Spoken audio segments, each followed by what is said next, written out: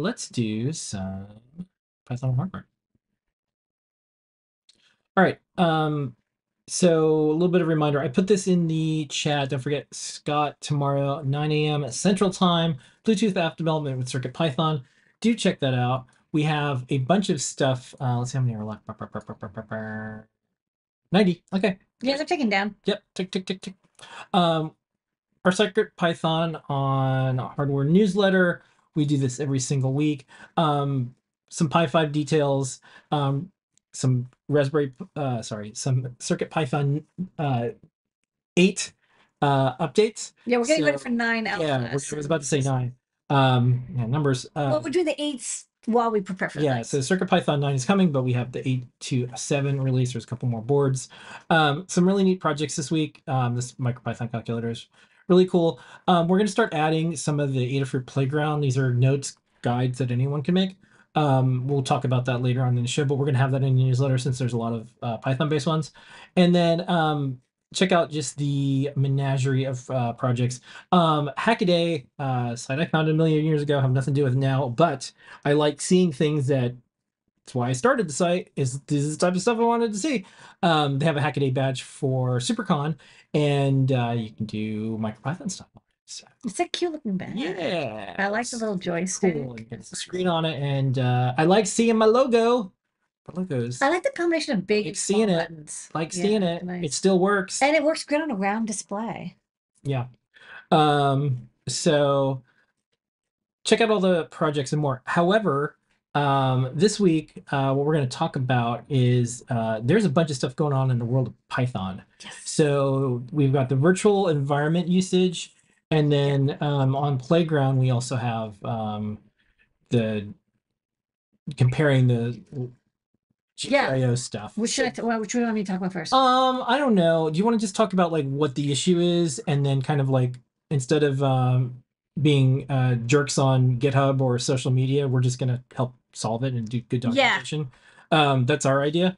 So okay. What it is, that's our idea. It's our idea. Well, we're also going to hang back. So basically, as of Bookworm, which is the latest release of the Raspberry Pi operating system, which is also going to be the it's going to be the operating system that's required for use with the Raspberry Pi 5. Debian has changed how they do Python package installation, which, everyone always makes fun of Python packaging. Because they're using Python as part of the operating system and utilities, they don't want you to be able to mess up that install. And so instead of letting you just do sudo pip and install into like the root, root or main site packages folder, they're kind of requiring every user to make a virtual environment that will then keep all your packages in like your home directory, for example. And this is technically correct. Like you technically should do that. It is the right thing to do. It's not very punk, and we're kind of punk, and we're still kind of investigating, even though it's the right thing to do to have a virtual environment. There's about a decade's worth of Raspberry Pi tutorials that don't talk about that, and nobody's going to go and update all of them. Like we're happy to update all of the Adafruit guides, but there's just no chance that every Instructable and every Hackster and every Element 14 and every blog post is going to be updated. And a lot of people use pip, and what you're supposed to do is set up your environment beforehand. So, I think there's some discussion about it. Raspberry Pi folks, have some opinions. Other people have opinions. We haven't yet decided what we're going to do because it's a big decision. We don't want to make a decision and then take it back. There's a couple of things. One, we could tell people, hey, just disable this inability and just like install sudo pip anyways. We could have our Blinka script automatically set up your virtual environment in your bash profile so it always gets configured when you start up. We could update every tutorial to say, hey, here's what your virtual environment should be, and you'll just have to turn it on before you begin.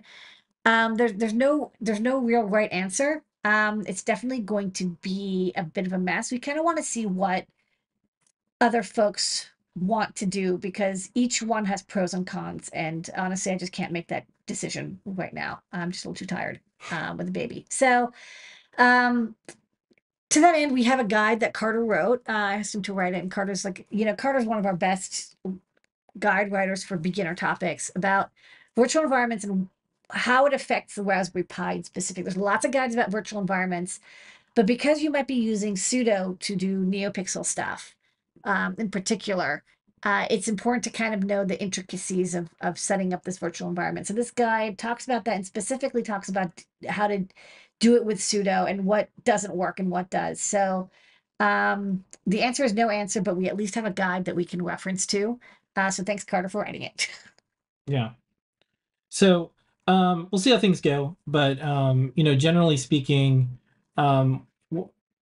maybe our community, which I think is pretty big, can kind of set a good example. Like stuff's gonna come up, and the last few years, people are just rewarded for being terrible to one another. So I would just say, like, especially for open source maintainers, a lot of a lot of people are demanding. There's mean people. They're like, do this now for me. They're basically like, I want to speak to your manager, and like treating us and others like customer service. It's the type of person that if you're at a restaurant and they're yelling at the wait staff, like no one likes that. Don't be that person. So I think we're just going to try to figure out what's the best thing we can do. So we started writing guides. That's what we always do. Like when something, Yeah, just exploring what yeah, what is can we do it? to solve this? Because I was like, I don't know how it like does this even work Yeah, with NeoPixels and sudo and how is that going to happen? yeah. So So we have, so we got that, and then did you want to talk about um this other stuff here, or yes, sorry. And then on the other side, we want to make sure that Blinka. So one of the really good decisions that we did make, it's like some decisions I'm putting off and some decisions I made that I'm glad I did. So having Blinka as our interface library so that we can have the CircuitPython API available on CPython, the Raspberry Pi, has been a really good idea because historically, a very, very long time ago, before Blinka, we used RPi GPIO for all of our Raspberry Pi GPIO toggling, and tweaking. And turns out that as with the Raspberry Pi 5, because of the new RP1 chip, GPIO 0, sorry, rpi.gpio no longer works. And it's unclear if they're going to update it to work. And so, because we happen to have been supporting Blinka on other single board Linux computers, and those were using libgpiod, which is the new kernel module that is recommended for GPIO interfacing. We already had support for libgpiod in Blinka, and like Melissa was able to turn it on like fairly quickly, in a day, not in like weeks. And so Blink has been updated to use libgpiod. One thing that I did notice a while ago was that GPIOD was not as fast as memory mapping, which RPi GPIO does.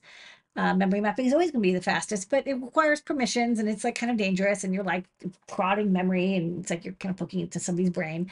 And so I asked Melissa, could you please check GPIO 0, which is kind of like the official Raspberry Pi GPIO interface library for Python, and the GPIOD Python bindings, and compare them. You can scroll down, and she did a great job. Uh, and keep going, keep going, keep going, and even posted up the Sele outputs. So basically, it turns out that GPIOD can go up to about like 550 kilohertz toggle speed. Up and down is going to be 280, so you double that to get the toggle speed, because there's two toggles per frequency. And then on libgpi, sorry, in GPIO 0, it's about 200 kilohertz. So you're going to get like about 3 times speed with GPIOD. 600 kilohertz is pretty good, actually, considering it's going through this like secondary chip. 600 kilohertz. It's not fast enough to do neopixels, but you wouldn't do that anyways. You would use like the PIO sub capability. But basically just documenting this, and if other people, because I knew somebody's going to say, hey, why don't you use GPIO 0, and it's like, I have documentation now. So what we're doing is documenting. yeah. So that's what we're doing while people are just lobbing insults at each other about all this stuff. So that is our Python on hardware. Lots of stuff going on, as you can tell. Yeah. So just stay tuned to all of our documentation updates. Stop by the shows. We'll tell you, what we're up to. But that's our plan, is to just do great documentation, great products, and That was a bit of a rant. yeah, whatever. Sorry, it's okay. Now we'll keep going. We send out this newsletter every single week. adafruitdaily.com. It's a completely separate website because we hate spam even more than you do. and you can sign up there. It has nothing to do with your Adafruit store account. You can subscribe, unsubscribe anytime. You don't even have to subscribe to the newsletter. You can look at a standalone page that's a permalink that doesn't have any tracking on Also, the it's in WordPress. GitHub. It's on GitHub. It's an RSS feed. Wow.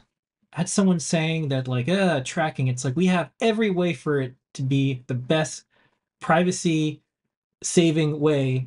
We have to use tools like MailChimp that send out things and there's links that you can't stop tracking. We have other ways to read the newsletter. My favorite is some people like, oh, what's so hard? Why can't you just send out a couple 100,000 emails? I'm like, have you actually tried to send Yeah. more than 1,000 So emails? It's really so hard. that's why we jump through all these hoops. And like I said, if you want to, you don't ever need to even subscribe to the newsletter. You can just go to the page, and we've been de-Googleifying. Nothing against Google, well, besides some other. I do have some Google listers. But you can just go to Adafruit Daily, and just you can just read it every single week. We have the link right here. Yeah, it's cool. Okay, cool. It's great. Okay. Anyways, that's newsletter.